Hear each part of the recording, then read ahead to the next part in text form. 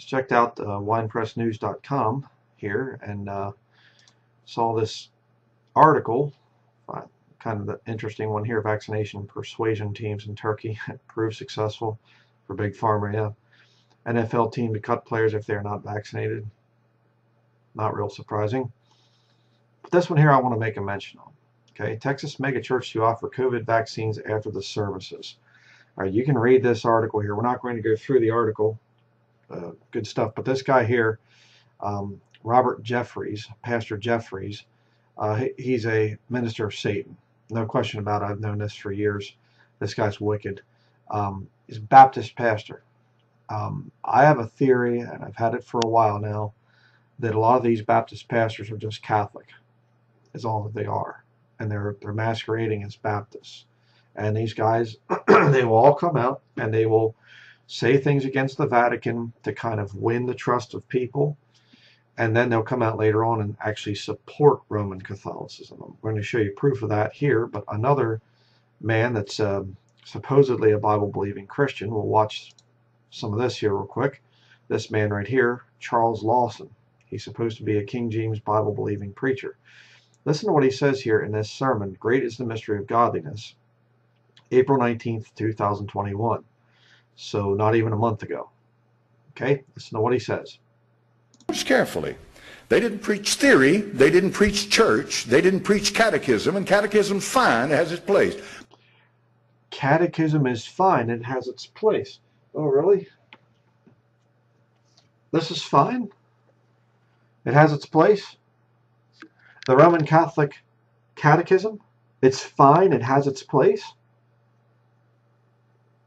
Why didn't anybody call him out on that? Look down at the comments. I love you so much, Pastor Charles. Pray for me, brothers. A drug addiction, yeah, there. Stay strong, Pastor Lawson. May God bless you. 100 out of 100, I guess, there. Awesome vessel there. Praise Jesus. Thank you, Pastor, in your minute. Stands there plainly and says the catechism is fine. There's nothing wrong. You know, it's good to read. And I called out this devil a while back, November 14th, 2018, for the statements that he made in this video. We're going to watch this thing real quickly. Again, just listen to what he says here. A brother made me aware of this, and it's kind of a little bit disturbing. This thing of Charles Lawson here recently, this is November 11th, just a few days ago, 3 days ago, this came out. And he said, Lawson mentions, you know, the Antichrist movement, the Antichrist system, and he does not say one word about, you know, the church, the universal church of the Antichrist. Watch this. That, in other words, America should be a globalist society, that embracing globalism, that all the world's going to have to come together in order for the world to prosper. Donald Trump, and he has many warts, believe me, he has many warts, believe me. But there's one thing I do believe. I do believe that he loves this country. And Donald Trump, a trained Jesuit, Fordham University. His son went to Georgetown, and his other son went to another Jesuit school. I forget which one it was. Trump is speaking. Okay, and I want to add this too. Now that Trump is out, and now that we've seen what this man has done, Trump, he got this, thing of sending out all the stimulus checks and stimulating the economy and everything else. He was the one that was behind a lot of that. Over $6 trillion. I think one of them, or one or two of them, or something like that, that pushed the whole vaccination thing out there. So Trump is an evil man, very evil man. Speaking in France this morning, and he has made it clear that he is a nationalist. In plain words, America comes first. Yeah, it's called Donald Trump's an actor. Give me a break. What does all this mean? In order for the Antichrist to come to power, he will have a universal language, he'll have a universal monetary system, he'll have a universal military, and there will be a universal trade among not nation states anymore, globalist.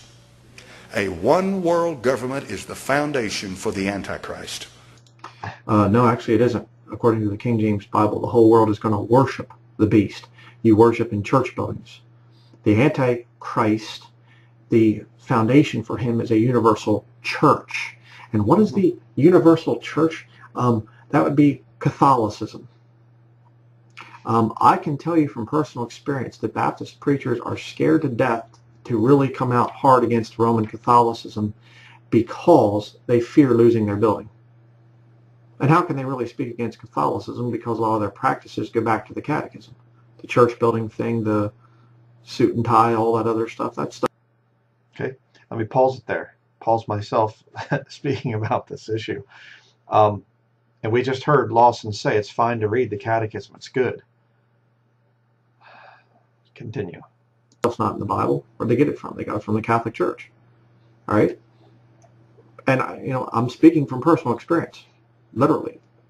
Country Chapel Baptist Church, Eldred, Pennsylvania, the pastor, Bruce Ireland, told me, I was doing a prophecy conference, and he told me, he said, take it easy on the Catholics. And I brought it up later on in an argument with him, and he said, I know a Baptist pastor that lost his church because he spoke against Catholicism. So yes, Baptist preachers are afraid to speak against the Catholic Church. I find it interesting that Lawson just omits the universal church when that is the very system of the Antichrist. Okay? But it gets worse. Here we have this thing, he's talking about the deity of Jesus Christ.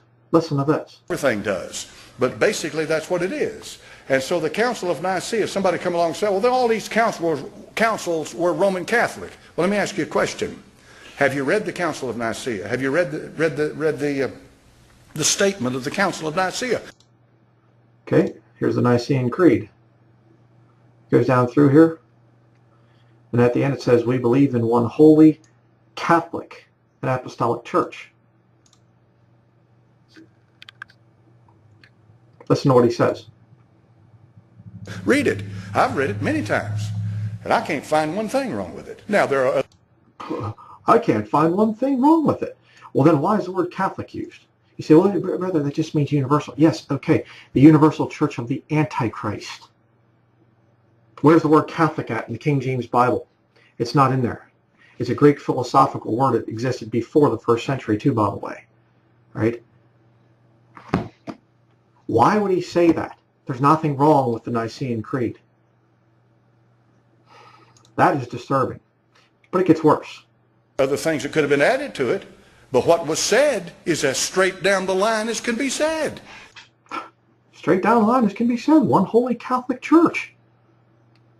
And Constantine convened that council, and the reason he did is because he was a Christian emperor.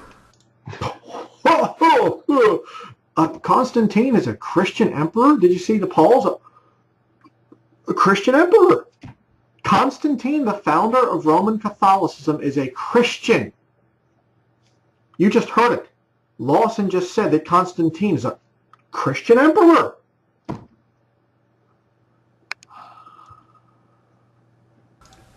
Theodosius was a Christian emperor. Constantine convened it, the Council of Nicaea, because he's supposed to, at the Milvian Bridge, when he was... You just pause it there. I didn't say this in my video originally there, but you can see Lawson's very nervous. You can see as he's talking, I kind of made a little point about that. He's a Christian emperor. He's very nervous with what he's saying because his true feelings are now coming out. He's truly saying what he really believes, and he knows people might spot this. And I did, and I got attacked like crazy, viciously attacked by his people and others that support him. On YouTube. I'm saying his people as in people that go to his satanic building there, but also his supporters on YouTube. They just savagely attacked me on this because I brought this out. Let's continue. When he was fighting for control of the empire, he saw a cross in the heavens that said, "By this conquer." And so Constantine took that as a message from God, and he did conquer, and he became the undisputed leader of the empire, and that's when he officially ended Christian persecution and declared it to be a viable religion. Oh my word. I just knocked my headphones right off the back of my head. I mean, are you kidding me? Constantine ended Christian persecution. Excuse me. Constantine brought together pagan things, pagan, terminology, and gave them Christian names. And he made a state church. It's called syncretism. I didn't say that in the original video, but syncretism is what that's called. Combining the pagan stuff from Greek philosophers, Roman paganism, and whatever with Christian names. That's what the Catholic Church does, and they admit it. So He took Roman, basically the Roman Empire, the Roman military presence, the Roman government, I should say it that way, and merged it with Christian concepts, thereby creating the Roman Catholic Church. And Lawson is saying this is all good stuff. He was a Christian. Oh, man. And that's why he called the Council of Nicaea. Now, do I know whether Constantine went to heaven or not? Well, I know this. I know the fruit of the Council of Nicaea. As far as what they stated, folks, read it. It's right down the line. No. It's right down the line. Yeah, called the broad path to destruction.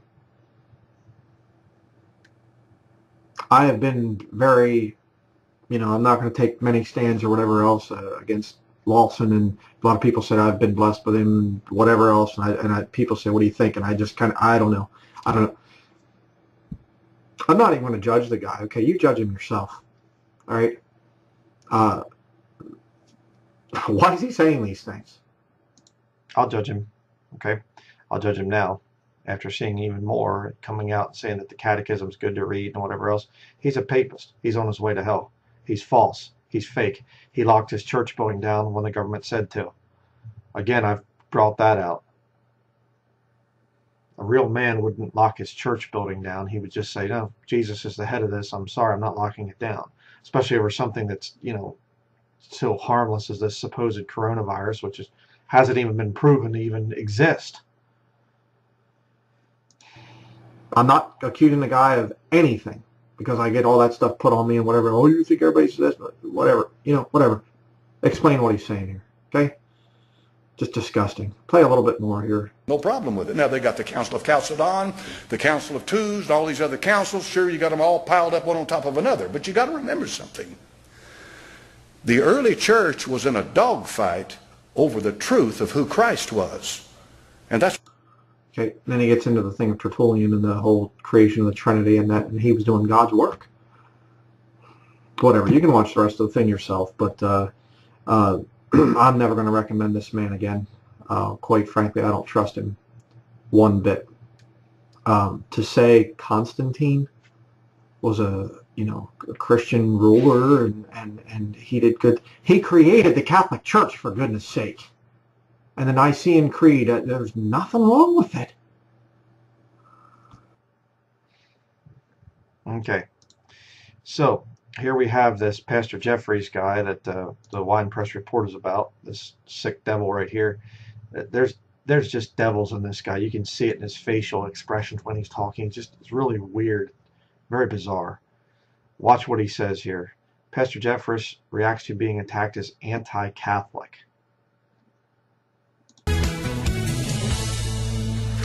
He is the pastor of one of the largest congregations in our country, but the left is rehashing an old accusation against Pastor Robert Jeffress, going as far as calling him anti-Catholic. Listen to this.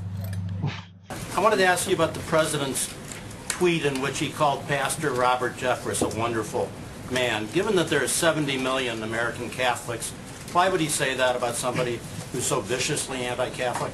I'm not aware of Robert Jeffress being anti-Catholic. I know that he engages with the Catholics in his home state on the regular basis to participate in events like the March for Life. Those are the only actions I've seen him participate in, so I couldn't She's actually telling the truth there. He's not anti-Catholic. comment any further on that. Here to respond is the author of a new book called A Place Called Heaven, Fox News contributor and First Baptist Church pastor Robert Jeffress. Good morning to you, Pastor. Good morning. Good morning. I was watching that press briefing, and when the reporter said the thing about the anti-Catholic bias, I was going, what are they talking about? Can you explain why some feel that you're anti-Catholic? Absolutely. This all started Friday night when I was on Lou Dobbs' show defending the president against these unwarranted attacks by that wacko congresswoman. And after I finished the show, the president was gracious to tweet out some words of support for me and for my new book, A Place Called Heaven, that I had given him a few weeks ago. That's when the left pounced on me. How does that make you anti-Catholic? Well, what they did was, Steve, they went back and recycled some old quotes from years ago that were either completely manufactured at the time or ripped out of context. And completely manufactured, ripped out of context. All right, let's check those out. This is the Babylonian mystery religion that spread like a cult throughout the entire world. The high priest of that fake religion, that false religion, the high priests of that religion would wear crowns that resembled the heads of fish. And that was in order to worship the fish god, Dagon. And on those crowns were written the words, keeper of the bridge between Satan and man. That phrase, keeper of the bridge, the Roman equivalent of it is Pontifex Maximus. It was a title that was first carried by the Caesars and then the emperors and finally by the Bishop of Rome. Pontifex Maximus, the keeper of the bridge. You can see where we're going with this. It is that Babylonian mystery religion that infected the early church. One of the churches it infected was the church at Pergamos, which is one of the recipients of the book of the Revelation. And the early church was corrupted by this Babylonian mystery religion. And today the Roman Catholic Church is the result of that corruption. Much of what you see in the Catholic Church today doesn't come from God's Word. It comes from this cult-like pagan religion. You say, well, now, Pastor, how can you say such a thing? That is such an indictment of the Catholic Church. After all, the Catholic Church talks about God and the Bible and Jesus and the blood of Christ and salvation. Isn't that the genius of Satan? You know, if you want to counterfeit a dollar bill, you don't do it with purple paper and red ink. You're not going to fool anybody with that. But if you want to counterfeit money, what you do is make it look as closely related to the real thing as possible. And that's what Satan does with counterfeit religion. He steals, he appropriates all of the symbols of true biblical Christianity, and he changes it just enough in order to cause people to miss eternal life. Okay? He's actually describing himself. So over here, he just lied, flat out lied about what he said back there. A couple years later and things. But, you know, these guys, he's just reading that information from Babylon's, or Hislop's Two Babylons or whatever, you know. They'll come out and they'll do a sermon like that, and then they backpedal. John Hagee did the same thing years ago, called Roman Catholicism Mystery Babylon. And later, oh, well, you know, I didn't really mean that.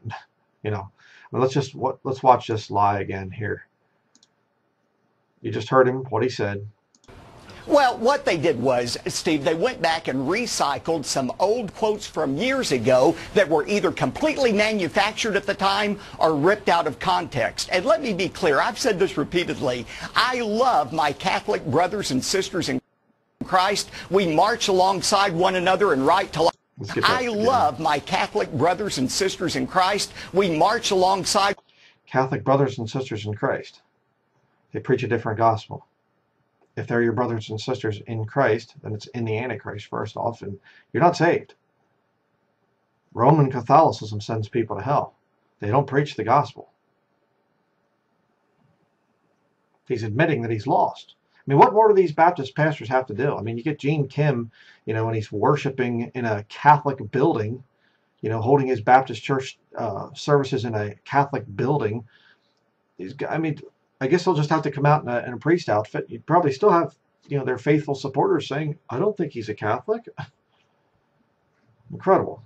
Finish up here. one another in right to life marches. We work alongside one another in religious liberty causes. And just this past Sunday, I invited Sean Hannity, a Catholic himself, to our church. He spoke, and I said to Sean and our entire congregation that I believe that millions of Catholics are going to be in heaven because of their faith in Christ. These attacks are nothing more than an attempt to discredit the president by discrediting his most vocal and visible evangelical supporter, and these attacks are not going to diminish my support for him by one iota. What do you say to the critics that were... Oh, what a stinking faker. I mean, you can just hear the voice, the little staged voice that these guys put on. I mean, fry in hell. No, disgusting. upset with you being on the campaign trail with the president yesterday?